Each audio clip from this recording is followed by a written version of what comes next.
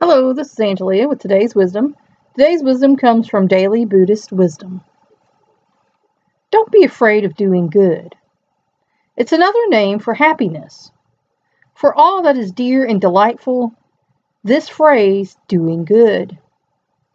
Whoever would live well, long-lasting, bringing bliss, let him be generous, be calm, and cultivate the doing of good.